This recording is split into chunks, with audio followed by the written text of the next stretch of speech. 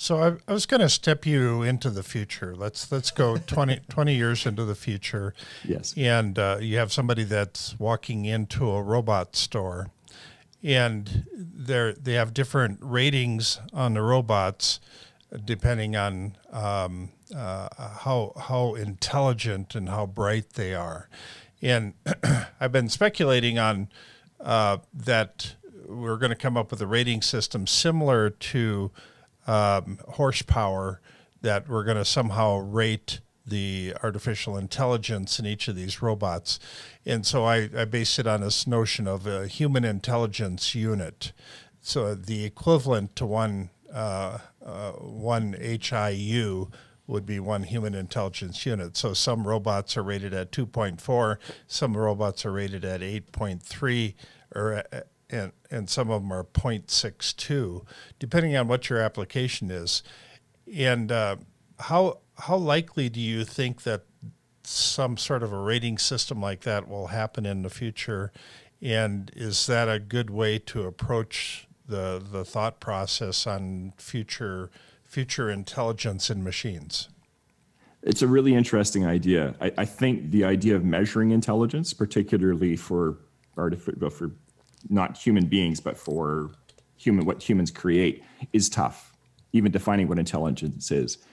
But being able to have something you can actually make a comparison and say, well, how flexible is a particular robot or a particular model? What kinds of problems, given a benchmark, how quickly can it solve the problems in the benchmark? I think that would be very useful. And the other thing is, you could see the example you provide of somebody walking into a store or going to an online site in 20 years.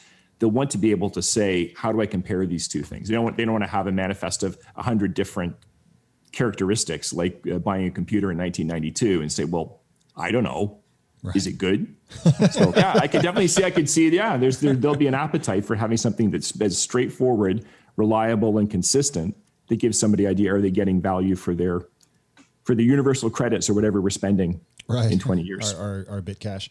What do you think would go on the suite of benchmarks that a robot or an algorithm had to go through in order to have its intelligence assessed?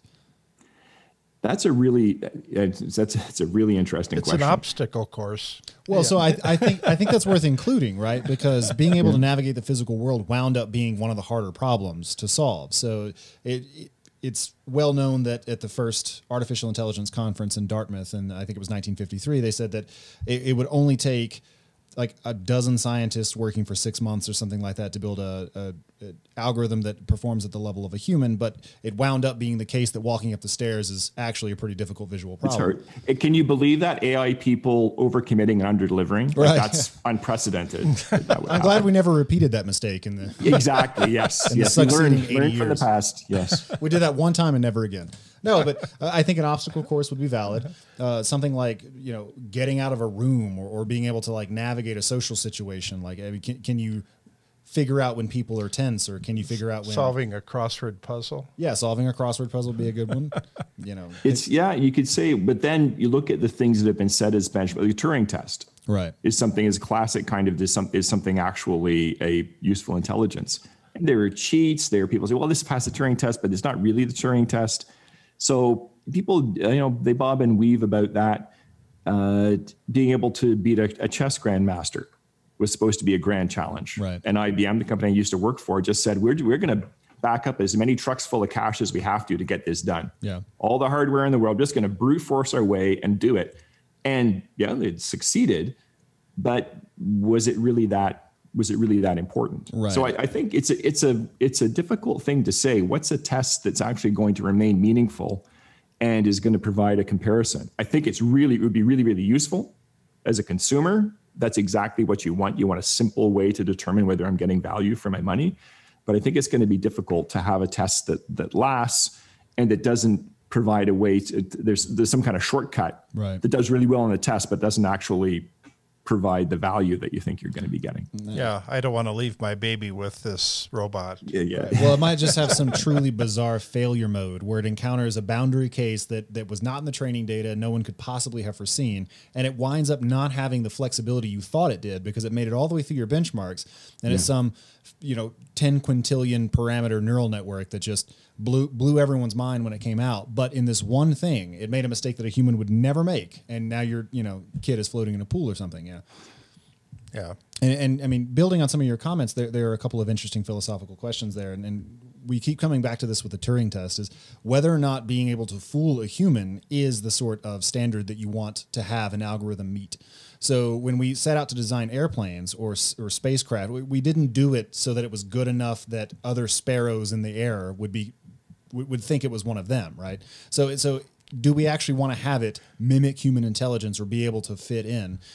Do we want that to be the test that we want to have it pass? And then the other thing that I thought of as you were talking is that it wound up being the case that quite a lot of problems that we thought would require really serious breakthroughs in algorithms or an understanding of intelligence were amenable to brute force solutions. Yeah. So it turns out that if you just stack enough neural networks and you just throw enough data in there and you just do enough alpha beta pruning, you get something that can beat Garry Kasparov at chess. And I think Go was a little bit different, but even that's just from what I understand, just a huge convolutional neural net.